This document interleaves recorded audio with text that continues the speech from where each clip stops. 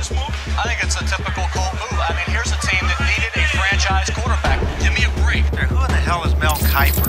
Number one, I don't know who is going to work with him down there. Where is the great quarterback coaching genius of the offense? I know Art Sparker's a great defensive coach. I don't see where he's going to get this great coaching. He's the best pick. You can get this guy in the middle of the round if you want to. If you're going to pick him. He won't ever be a stud pass rusher. He needs to gain some more weight to fill out and to continue to learn how to use his hands effectively. Can you imagine what I could do if I learned how to use my hands effectively? Wow.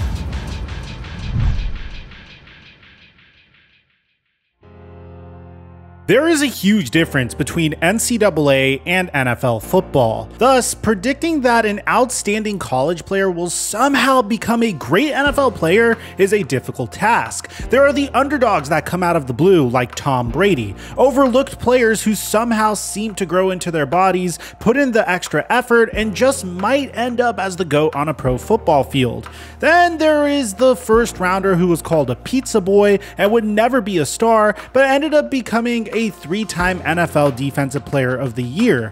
On the other hand, there are the quarterbacks who were unstoppable in college but quickly become irrelevant in the NFL, even if they were far from that Mr. Irrelevant draft pick. Speaking of Mr. Irrelevant, even those very last picks may have a really productive and lengthy NFL career, like Ryan Suckup for instance. He didn't suck at all. Ladies and gentlemen, in anticipation of us leading up to the most exciting football event of the spring, the NFL Draft, these are some of the worst NFL Draft predictions of all time. Break!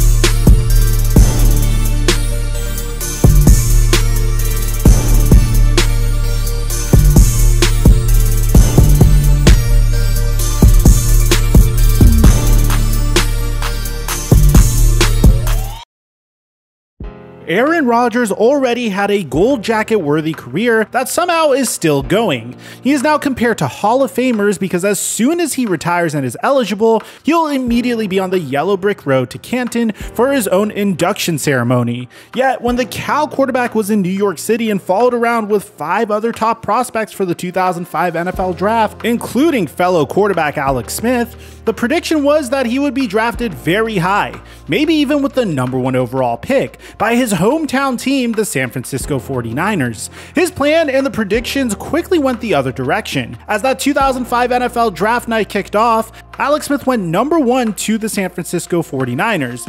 Then, famously, name after name was called, and Aaron Rodgers sat there in his bad suit and even worse facial hair. Look close, it's that patch right on the center of the chin, waiting until the Green Bay Packers selected him with the 24th overall pick. In Green Bay, he would wait standing in a hoodie with a clipboard, playing behind Brett Favre, but observing would serve him well as soon as he would then break records with all signs to him being a Packer forever, or at least a few more years. The 49ers then head coach Mike Nolan, who has been described as having a strong personality, but also as an unsuccessful reign as a leader in San Francisco, after looking at the Cal quarterback, said he did not believe that Rodgers' attitude could coexist with his.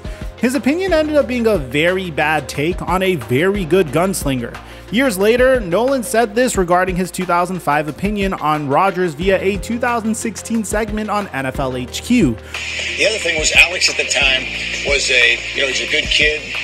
He's a very good person, very safe choice, always trying to please. Whereas on the other hand, Aaron was very cocky, very confident, arrogant. So you kind of say, well, why did you take him to begin with? Because that's really what your best quarterbacks look like. They aren't very pleasing. They aren't very safe. Aaron Rodgers may not get along with everyone, and whether you want to call him cocky, weird, or whatever, that was awkward. He has had proven that he had no problem winning with this coach or that. Also, leading up to the 2005 draft, there were also some really bad predictions surrounding him, even from scouts. These experts had a far different idea of what kind of quarterback Aaron Rodgers would be. I don't like him. He's a clone of Joey Harrington and Kyle Bowler. They all throw the same way. What have those guys done? Nothing. If you take him in the second round, fine, heady guy. They do a marvelous job coaching quarterbacks there. I don't think he's as good as the top quarterbacks coming out last year, said an anonymous AFC scout via USA Today.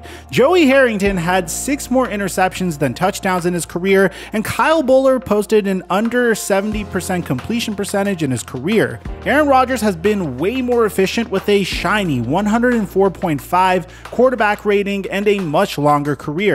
As for the San Francisco 49ers, they have struggled to find consistency in quarterbacks since well before 2005, but Aaron Rodgers is still in Green Bay, thriving in a different shade of gold. Yet, many admit their mistakes on their opinion of Rodgers, and Nolan did just that in 2016. Well, basically, we thought in the long term that Alex Smith would be the better choice than Aaron in the long term. I think we became too much involved. It was one of those maybe paralysis to analysis, really, because we had so much time to think about it. But we put a lot of stock in Aaron's, changing Aaron's throwing style. Sure. We also got caught up a little bit in that Alex was so mobile. That was a good thing.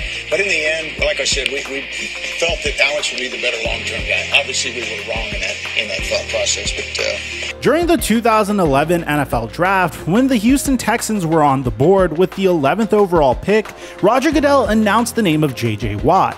However, as the cameras panned to the Texans fan party, boos poured from the crowd that was filled with many upset and rather inebriated Houston fans, the same fans who would be soon purchasing their own 99 Watt jerseys, but on draft day told reporters that they had never heard of him. Those quote-unquote fan experts who had more experience eating pizza than playing football then complained that Watt was the type of player that their team could get in the middle rounds. It's the best pick. You can get this guy in the middle of the round. If you're going to pick him, move down and pick him. Don't waste an 11th pick on him. One pro-Texans writer for Culture Map Houston had a really bad take, writing that the team missed out on a star by not drafting Auburn player Nick Fairley, who he said would, quote-unquote, collect Pro Bowl berths for years to come. Nick who? Exactly. Then that same writer, when talking about how the Texans took a former Pizza Hut delivery man instead of a future Pro Bowler, stuck his foot directly into his mouth by saying, Watt is a great story, but it's hard to imagine him ever being a star. It's hard to see him changing games for Houston on defense. That once Wisconsin-born pizza delivery man, though, had been a Ronnie Lott Trophy winner in 2010, voted AP and Sports Illustrated's second-team All-American, All Big Ten first team, academic All Big Ten, and was voted the team's MVP while harassing Big Ten quarterbacks at the University of Wisconsin. Saying it would be hard to imagine J.J. Watt as a star was one of the worst predictions of any draft, because Watt, so far, is a 3-time Defensive Player of the Year, 2012, 2014, and 2015, a 5-time first-team All-Pro, a 5-time Pro Bowler, and was the NFL sack leader 2 times. The all-around good guy, which no one argued with, at least they were right in that, is also a NFL Walter Payton Man of the Year winner. Even though they booed him on draft day, he never stopped working in the community and raising a ton of money for Houston when floodwaters ravished the city. J.J. Watt was also named to the NFL's All-Decade team for the 2010s and was the 2017 Burt Bell Award winner, thus is definitely worthy of being called a star on and off the field. Nick Fairley, on the other hand, never made a single Pro Bowl in his 6 lackluster years in the league. Now he just may be the one delivering pizzas, as he was arrested several times during and after his NFL career, with Pizza Hut being one of the only companies that would hire him today. Now, did you think this video would be possible without including one of the most famous NFL draft analysts in the industry today? No.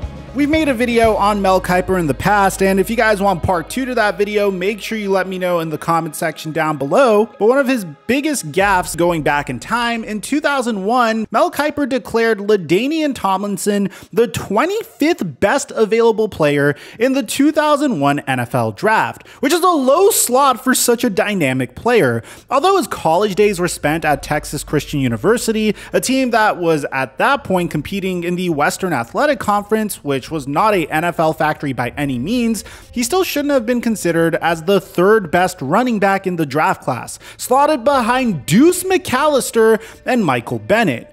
LaDainian Tomlinson rushed for 1,974 yards and 20 touchdowns in his junior season in 1999, and 2,158 yards and 22 touchdowns in 2000. San Diego had their own experts and called on Tomlinson as the 6th overall pick in the NFL draft, and he earned his high draft status, becoming the 5th leading rusher in NFL history with 13,684 yards. Tomlinson also had more touchdowns and yards on the ground than both McAllister and Bennett combined. For San Diego, he put in 9 productive years and then had 2 more with the Jets before he retired and earned his bust in Canton. Now, if you think this take was bad by Mel Kiper, we have an absolutely egregious draft prediction by Mel Kiper coming later in this video, and you do not want to miss it.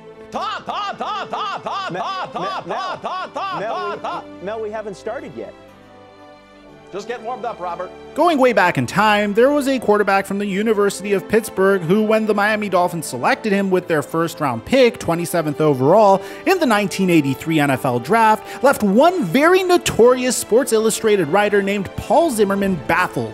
When the Dolphins took Dan Marino, the SI writer said, Announcement for the selection of Danny Marino. I don't understand it.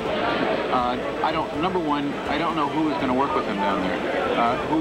Where is the great quarterback coaching genius of the offense? I know Art Sparger is a great defensive coach. I don't see where he's going to get this great coaching that's going to overcome the problems he's had. Yet Marino, under Don Shula's tutelage, won the NFL MVP that next season and became the NFL's first 5,000-yard passer year 2 as well. Slipping to the 27th overall pick seemed shocking, but back then there was a big rumor prior to that 1983 draft that may have caused Marino to cause teams to back away from calling his name earlier. Marvin Demoff, who was Dan Marino's agent, said that there were rumors about Dan Marino's problem with drugs and it may have affected his draft stock, even towards the end of his senior collegiate season, which wasn't his best. The University of Pittsburgh tested him for drugs, but NFL teams never saw those results leading up to the draft. I started representing him and I realized there were at least questions, Demoff said about Marino's possible dangerous hobby. I actually had a general manager from a team say to me when he came to talk to me before the draft, he said, "You're Dan's roommate." And he said, and I said, "Yeah." And he said, "We want to know if you use drugs too." I said, "You're kidding me, right?" And he said, "No, I'm dead serious." I said, "Absolutely not. Absolutely not. I don't know where you're getting all these rumors from. I don't know where you're getting all this information from, but he's my roommate, and I'm telling you that's not the case." Those drug rumors were so extensive that former Steelers coach Chuck Noll admitted in a 1992 Associated Press interview to passing on Marino specifically because of the possibility that he might not be clean. Remember, Marino played for the University of Pittsburgh, so going to the Steelers would have made a lot of sense. Yet in 1983, the devil's lettuce was considered a major drug and school kids everywhere were chanting, "Just say no." So going after Marino may have been a little blown out of proportion, and it turned out Dan Marino hobbies didn't include Ryan Leaf-like drug use. Marino made it to 9 Pro Bowls with 61,000 career passing yards and 420 touchdown passes. No, that's not a joke. That's actually the amount of touchdown passes. Did not flub at all. No, it wasn't a flub. There was no flub. Don Shula and the Miami Dolphins front office were geniuses in selecting Dan Marino in 1983, but in 1998, when there was a different head coach in South Beach by the name of Jimmy Johnson, he had a very bad move and a bad prediction. The Dolphins traded down from the 19th overall pick to number 29, and if they would have kept that 19th overall, they could have selected a receiver by the name of Randy Moss. Instead, the receiver they selected with the 82nd overall pick was a man named Larry Shannon from East Carolina.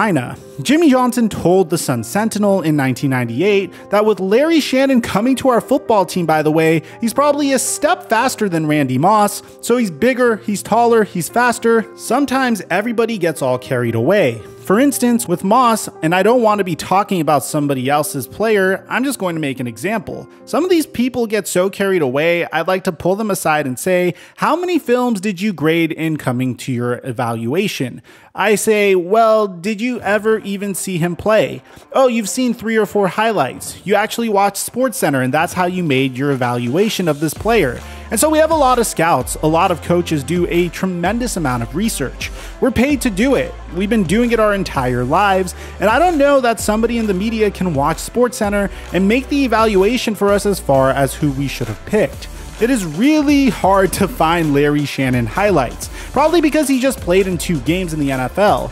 As for Randy Moss, from his Bolitnikoff Award-winning All-American college days through his entire 14-year NFL career, he has some of the best highlights ever for a wide receiver. From his NFL Offensive Rookie of the Year season in 1998, through his 6-time Pro Bowl years, and the 5 times he was the NFL receiving touchdown leader, he has mossed them all. Randy Moss has his gold jacket, and as for Jimmy Johnson's favorite receiver, I'm guessing it didn't end up being Larry Shannon like he predicted. Following the 2012 NFL Draft, our favorite expert, Mel Kiper Jr., and a whole lot of other people all agreed that the Seattle Seahawks blew it with their draft class. As if the day wasn't bad enough, Seattle, selecting Russell Wilson, a QB who doesn't fit their offense at all, was by far the worst move of the draft.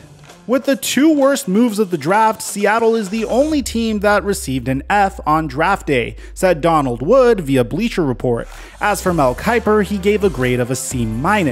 Sports Illustrated's Chris Burke gave the class a C. CBS's Pete Prisco gave the Wilson pick a D. The Seattle Seahawks first-round pick, Bruce Irvin, may have not been worthy of going first, but he had 9 sacks as a rookie and ended up with 52 sacks in his career. Far from being a draft bust, but far from being a NFL legend. He would play out his entire rookie contract in Seattle before going elsewhere. The Seattle Seahawks Day 2 phone call to Bobby Wagner was certainly nothing to be graded negatively for, as he ended up a 6-time first-team All-Pro and an 8-time Pro Bowler and part of the NFL's All-Decade team. The linebacker also led the NFL in tackles in 2016 and 2019. Undersized Russell Wilson is a 9-time Pro Bowler, Bart Starr Award winner, and turned that franchise around and drove them right into a February shower of confetti with his dropbacks. That failing grade draft class went from a 7-9 record in 2010 to 2011 to a Super Bowl contender, then they won the whole thing in 2013. That's worth at least an A- in my book. We have gone over Mel Kiper Jr.'s bad predictions over and over, but once again, the errors must be discussed.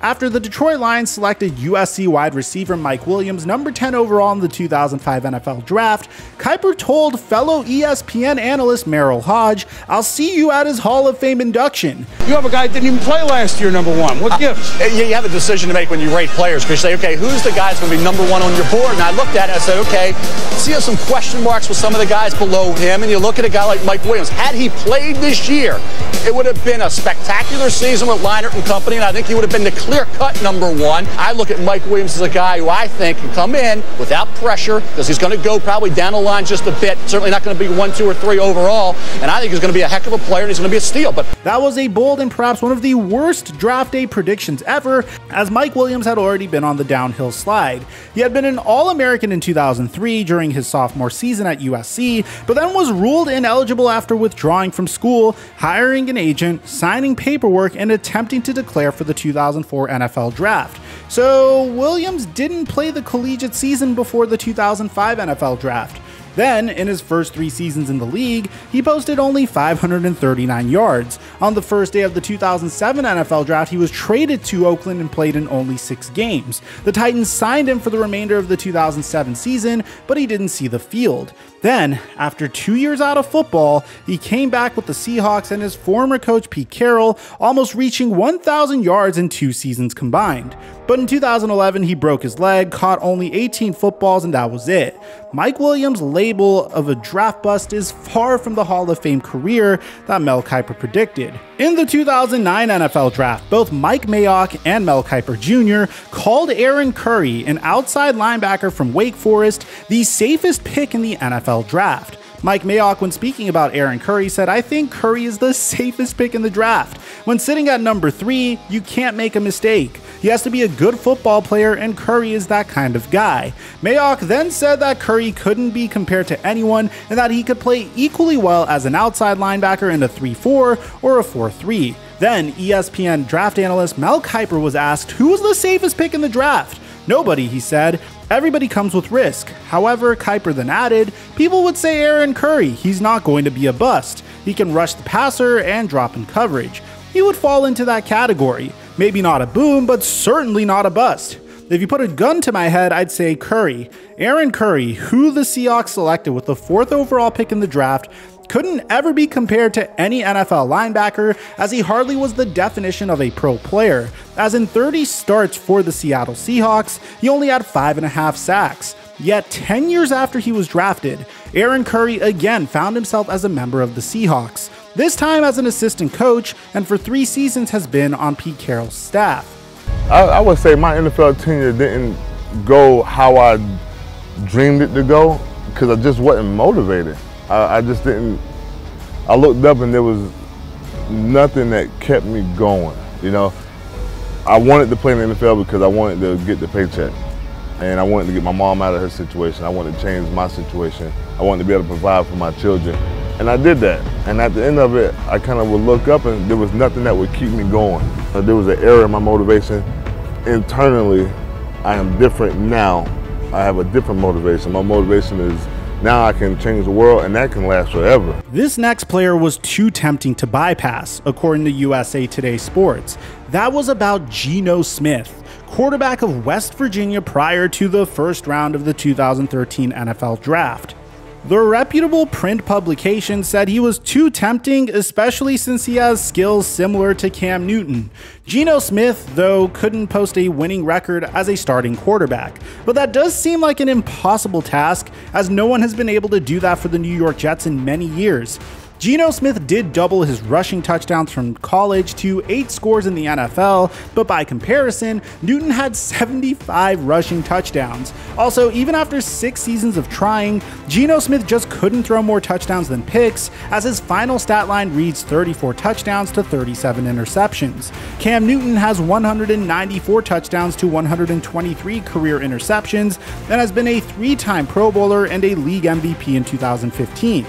That is one terrible comparison, but speaking of Cam Newton, there was more than one expert who predicted that Cam Newton wouldn't be the type of player that he has shown that he was capable of, and one analyst even went as far as to criticize his face.